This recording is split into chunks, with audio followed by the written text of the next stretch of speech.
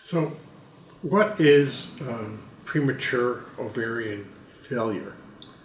And how does it contrast with premature ovarian insufficiency, or what we sometimes call premature ovarian aging? Ovarian failure means that your ovaries have stopped producing follicles. So it's actually the case of entering menopause. Premature ovarian failure is entering menopause before the age of 40.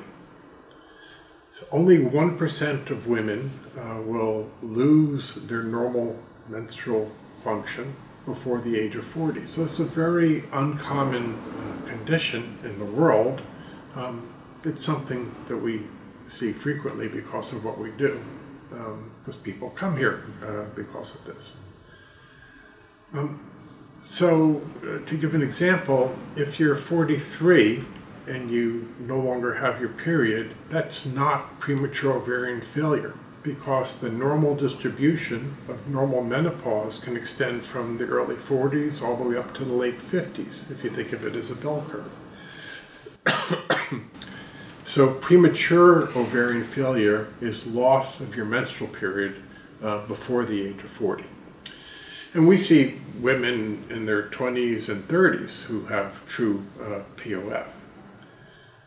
Just for contrast, premature ovarian insufficiency or premature aging would be somebody who has normal menstrual function, but whose ovaries are not functioning at as high a level as their age specific cohort. So you could be still having a normal period, normal menstrual function, be in your early 30s, but you might have evidence from your ovarian reserve parameters, FSH, AMH, antral follicle count, numbers of eggs you've produced in previous IVF stimulations that suggest that you have premature ovarian insufficiency or premature ovarian aging. That's not premature ovarian failure. Premature ovarian failure is no more periods. What are the causes of premature ovarian failure? Well, there are any number of them. An obvious one is, obviously, if you have some surgery and you've had your ovaries removed, you won't have ovarian function.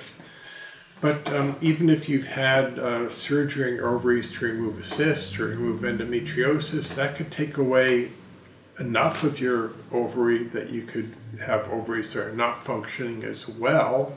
That could get you into the premature ovarian insufficiency range. Or sometimes the ovarian blood supply becomes compromised with that kind of surgery, and you can go into failure.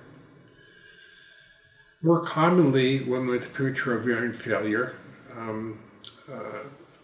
may have some genetic predisposition, so that women who have what we call a partial or mosaic Turner's syndrome can have rapid loss of some of their eggs, so that they go through normal puberty, they go through normal early reproductive life, but lose menstrual function in their 20s or 30s. That can be diagnosed by doing a test of your chromosomes and trying to make that kind of diagnosis.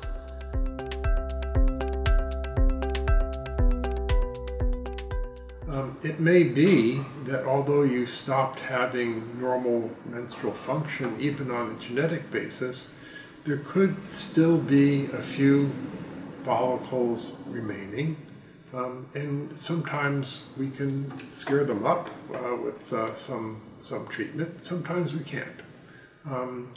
If after best efforts you can't produce any follicles or any eggs, and your only real reliable way of achieving a pregnancy would be with donor eggs. But let's talk about some of the things we might do short of that. We've seen women who were told they had premature ovarian failure, but in fact had an adrenal abnormality where they weren't making sufficient androgens to support their ovarian function. And we've been able to completely restore ovarian function by providing androgens like DHEA or testosterone. Those aren't very common conditions, but we do see them because of the population that we see. And they're easy enough to diagnose with some blood tests. In women where all the hormones appear to be normal, where the adrenals functioning normally, if you might have one of these genetic related causes of premature ovarian failure, you may still have some isolated remaining follicles that we can scare up. We've been working experimentally with We've been working experimentally with platelet-rich plasma and have found in some cases that we can spike some follicle development even in women who haven't had their period for 20 years. It's unusual. Only about a third of people that we've treated so far have had any kind of response, but it's remarkable when we do see that response, and we've even gotten people to produce eggs and have embryo transfers. It's too early yet to say whether that's a very effective way of actually treating fertility. Obviously, using donor eggs is a surer way to achieve a baby, but some people are really committed to doing everything they can trying to use their own eggs.